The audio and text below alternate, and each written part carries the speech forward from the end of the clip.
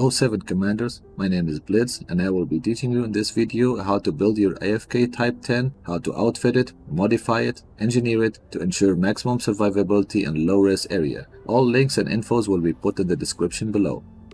So let's get started. As this is an AFK build, we will be using turreted weapons all over. Make sure you have only 2 beam lasers at the most so that your power distributor doesn't start screaming for help. The rest of the hardpoints are gonna be pulse lasers. For engineering, make sure you choose long-range engineering at the highest grades you can afford to make sure you have the longest range possible. For experimentals, you can choose whatever you like. For me, I chose thermal vent on the beam lasers and random experimentals or the pulse lasers since I like the light show.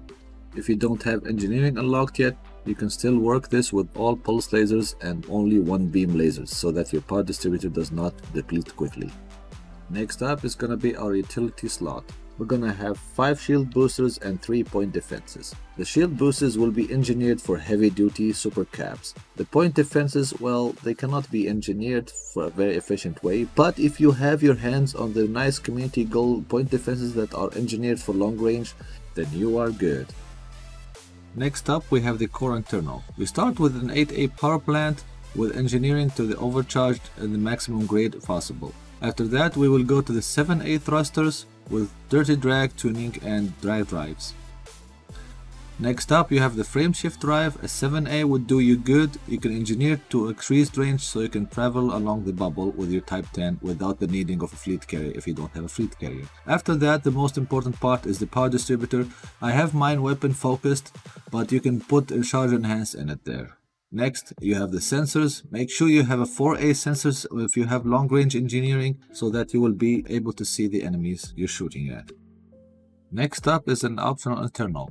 We start with an 8A shield generator, prismatic preferably, engineered to thermal resistant and fast charge. Next, you're gonna have a 7B cell bank to get past the first wave of attackers, and engineered specialized and boss cells if you have access to it. And of course, the fighter hangar goes without saying. Make sure you have the Gillet F Type-N with fixed beam and heat sinks so that even chaffers can go away. And the other slots you can stack up shield reinforcement as long as your power plant can handle it, or if you don't have access to them, you can still make do with hull reinforcement to ensure maximum survivability. And you can put a cargo rack for bait cargo so you can attract those pirates.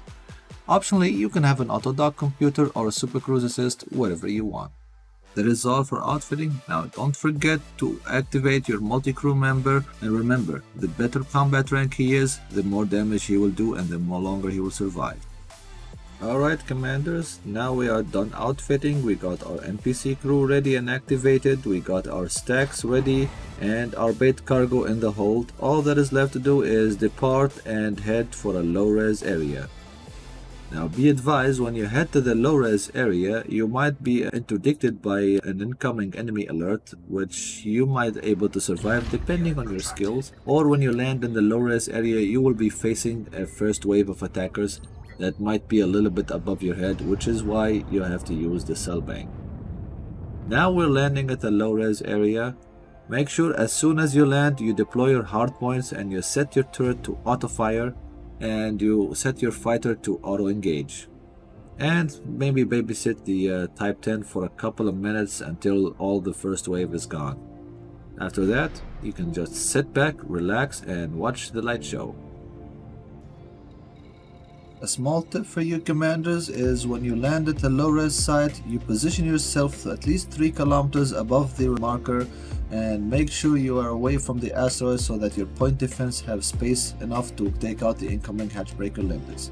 I forgot to mention this in the outfitting, but make sure that your point defenses are at the lower side of the ship near the cargo hatch, otherwise it won't make sense.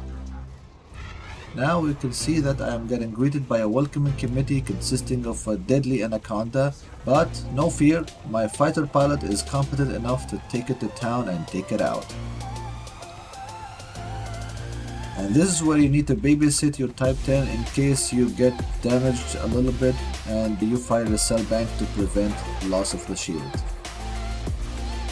Another hot tip for you commander is, instead of picking 20 massacre missions, you can pick up 19 missions and you can add 1 cargo mission that requires you to transport cargo to another system That way, you will ensure that your cargo won't be hatch broken no matter what, and you can lose the point defenses and use instead shield boosters to get the maximum amount of shields for your Type 10.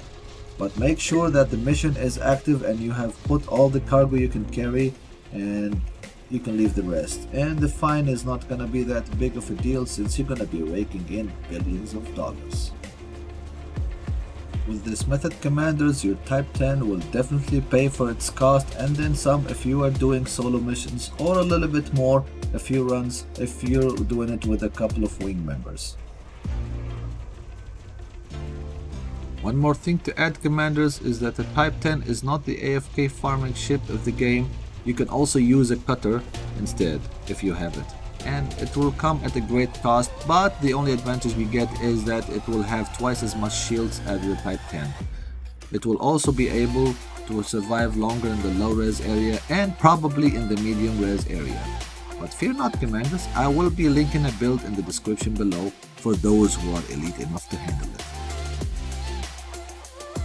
That's it, commanders. I hope you enjoyed this brief guide on how to make space box while you're away at work or sleeping. If you liked the video, please consider leaving a thumbs up and subscribing to my channel. It will help me a lot and motivate me to create more content. You can also consider joining our Discord server to ask any questions to our community members, or you can leave a comment in the comment section below and I will do my best to answer all the questions. Thank you, Commander, for watching, and see you in the black.